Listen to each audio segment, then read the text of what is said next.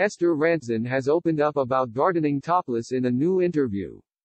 TV legend Esther Rantzen, 81, has admitted she likes to garden topless.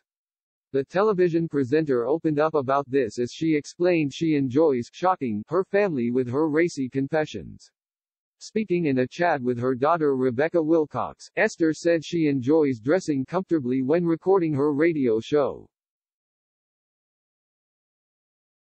Apparently, this has got easier for the star in lockdown as everything went virtual. However, she said of her daughter, "It makes her a bit nervous, because I love shocking her. I admitted, for example, the fact that I walked around the garden topless. I must say, the gardener was a little taken aback."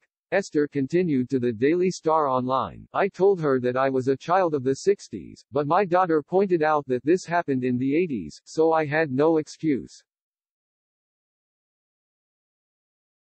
I wasn't 80 then, mind you." The That's Life presenter also admitted she wasn't opposed to going on the Channel 4 series Naked Attraction either. Esther and her daughter Rebecca present a radio show together on Boom Radio. This sees the pair chat and share their favorite songs at 7 p.m. on Sundays. Esther's topless admission comes after Charlie Dimmock recently claimed she was once told by the presenter to wear a bra.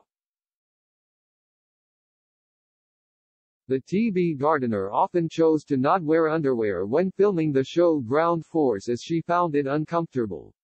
However, Charlie revealed to The Independent, TV presenter Esther Rantzen said to me, "You'll be labeled the bra-less one for the rest of your life."